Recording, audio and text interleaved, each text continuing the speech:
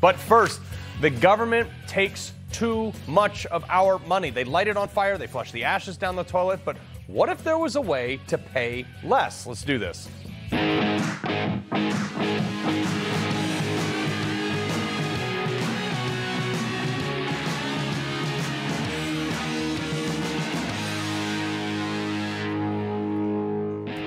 How did we go from fighting a revolution over a 2% tax on a breakfast beverage to what we pay today?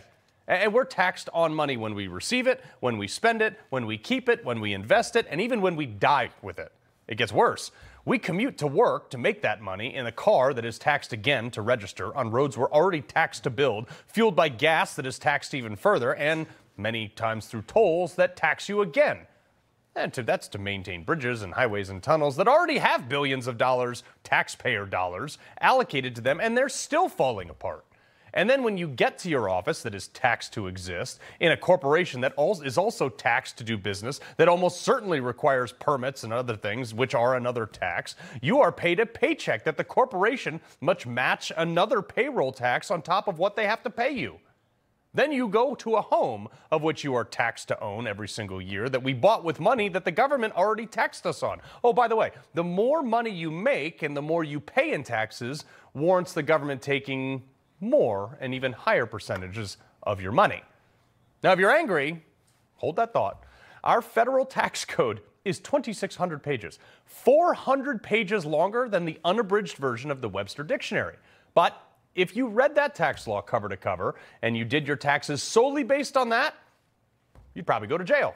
Why? Because that does not include the over 9,000 pages of additional IRS regulations that were never passed into law, but rather written by some bureaucrat sitting in his office that we still have to abide by.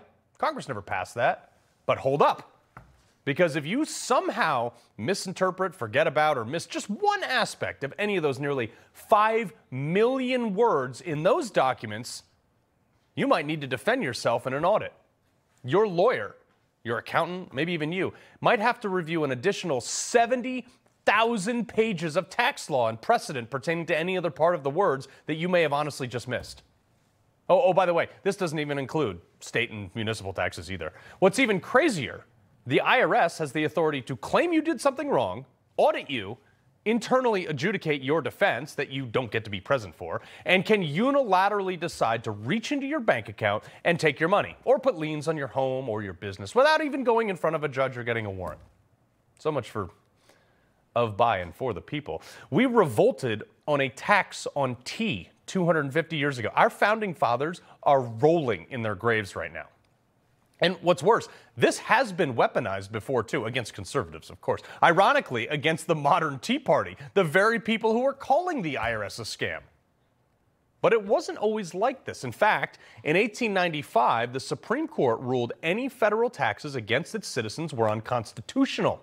So the government did what the government does best. It protected and expanded itself by passing the 16th Amendment. Now, it says, the Congress shall have the power to lay and collect taxes on incomes from whatever source derived without apportionment among the several states and without regard to any census or enumeration. Basically, enter the downfall of America. Basically, the government gave us the middle finger and gave themselves the power to basically do whatever they want and force you to comply at gunpoint.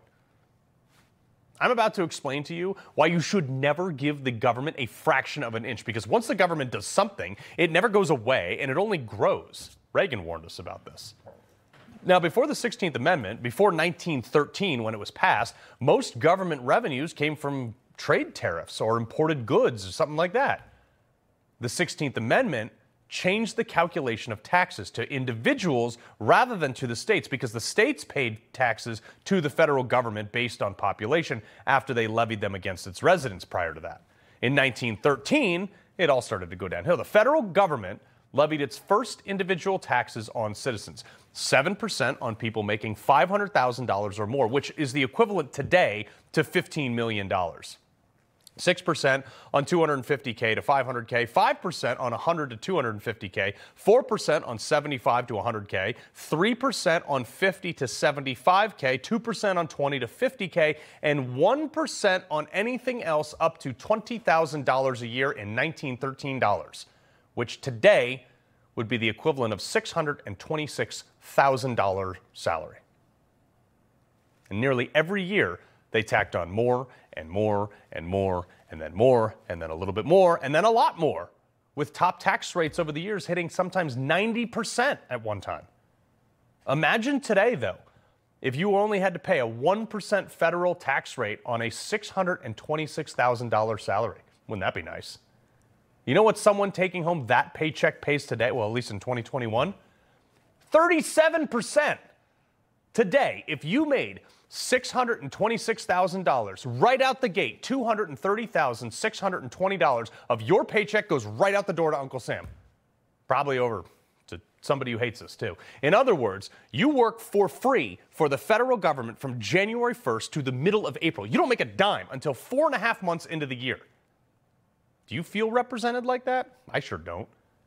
Oh, and after that was after Trump reduced that burden. Again, this does not include state and local taxes. We're not even going to go there today. You pissed yet? I'm super angry. You should be. People back then, though, were more angry about that 1% tax rate than we are about our 37% tax rate today. That is the power of creeping gradualism of government that I'm always warning you guys about. They will always try to get away with more. It's like you put a frog in a pot of boiling water. It just jumps right out, but slowly raise the temperature with him in it. He'll just sit there until he boils. Just want to remind you how much the government sucks. But now that I have your attention, folks, what if we could change all that without a revolution? What if we could repeal the 16th Amendment? I'd be willing to bet, with enough pressure and enough people getting loud, we could get 2/3 of the states, of Congress, and all the other required representatives to do it if we had an organized motion and enough noise was made. You know, well, Carl, the federal government needs money to run. Well, I happen to want to defund the whole thing, but yes, to a certain enough noise was made. You know, well, Carl, the federal government needs money to run. Well, I happen to want to defund the whole thing, but yes, to a certain degree, the federal government does need some money. They do a couple good things. But someone's already thought about this. Stephen D. Redden, to be more specific. And this guy, he just randomly mailed me this pamphlet the other day. It ended up on my desk. I took it out and read it. I was like, well, hot damn, let's hear it.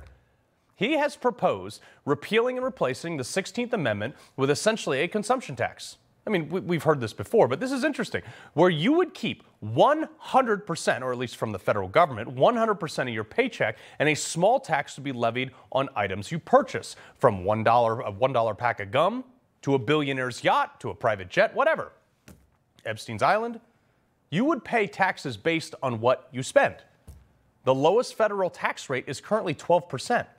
So many people would instantly, in that tax bracket, get a 12% raise. But this new proposed tax would be less than 12%. That would be like a 6-pack of Red Bull for the economy. Stephen Redden himself, founder of Now Tax USA. Sir, I got this pamphlet. I don't know who put it on my desk, but someone did. I read it and I was like, this is a thing. But here's the talking point that I've been worried about. People would say this would disproportionately affect the lower to middle class. What do you say? Actually, the way it's structured, it taxes, it's actually called a broad base national sales of goods, services, and transactions. So what we do is we spread the tax across all bases of income, all segments of the economy. And so what happens is when you do that, you're actually, everyone is paying as you're going. To simplify it, you buy a candy bar and a Coke, you've paid your taxes. If you were to buy materials for your factory, you pay your taxes, just a 1% tax. Because what people don't realize is we have about a $500 trillion a year economy, and no one really knows what that real true number is, but it could be as much as with stocks and bonds, $750 trillion a year. Wow. Multiply that by 1%, that's $7.5 trillion, which covers our budget and starts to pay down the debt. Little things. It's called TEST. We've actually come up with an acronym, TEST, Total Economy of Sales, Services, and Transactions, which actually daily on deposits would track the economy 100%, and it would supplant GDP. You no longer need GDP because you could daily get the reports of exactly where the economy's at. Sir, this is like incredible. Of course, a government didn't come up with this because it's too simple. But So we would actually take more in revenue. People would pay less. Certain people would pay less taxes, and it would be. I'm sure you could waive certain things like basic food and things like that if you had to help implement this. But how is this not like every single person in every single state screaming with pitchforks for this? Well, actually, it's a good point. Governor Noem in South Dakota does a version, a sales tax version. We're not a sales tax. We go way beyond sales tax. It sounds bad. We tax everything, but we tax everything at such a low rate that it's nominal. But Governor Noem, she did an expanded version of a sales tax, which I call a broad-based sales tax. And in South Dakota, there's no income tax or property tax. Mm-hmm. So there's proof that the concept works and is working already. And additionally, if states were to adapt this program, you could see where there would no longer be property taxes as well, which, as you brought out in your monologue, the government giving themselves the right to take your property is in direct opposition of our founders. Mm-hmm.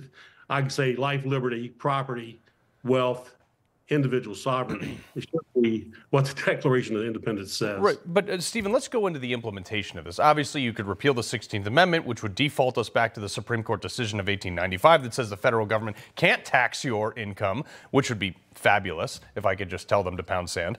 But then we implement this at the same time. Obviously, government always likes to expand. Would you let's call this, it doesn't even have to be an amendment. It could just be, a law on this type of thing.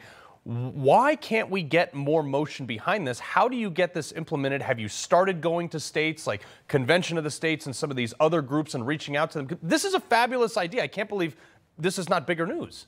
Well, I started in 2011 developing this, but we just started in August of last year promoting full time. So we've only been doing it 6 months, and we're starting to get a lot of traction. And thanks to you, we're getting even more traction, and probably after today, a lot more traction. And the implementation of this is easy because the infrastructure for it is already in place. It's the federal banks.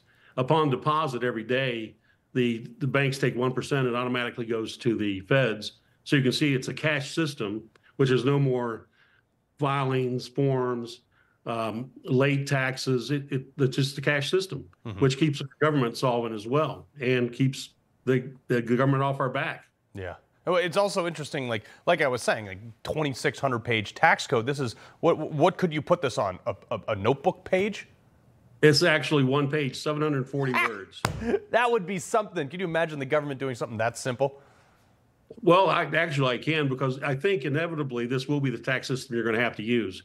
Because there's no other tax system. Let's take the current tax system, falls short $1 trillion a year. All the new proposed tax systems, flat tax, fair tax, they have the same problem where it's a very noble cause to try to reform our tax system.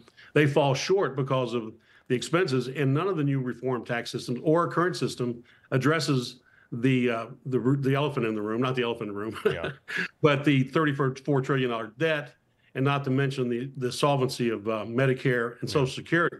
This is the only way that we can actually start solving our over large looming problems and lowering taxes for all citizens. I agree. I mean, look, Stephen, I hate government. I hate taxes even more. I think this is a fabulous idea. I want to stay involved in this and help you guys any way you can, because you'd have to repeal the 16th Amendment simultaneously, because the government will then start taxing you under both at that point. Stephen Redden, I appreciate you being here, sir. Great idea. Well, thank you, Carl. It's been a pleasure. To think that guy just randomly mailed that to me anonymously. Coming up, we're going to break down Pennsylvania's latest ruling on mail-in ballots and why the left is freaking out. Next on Frontline.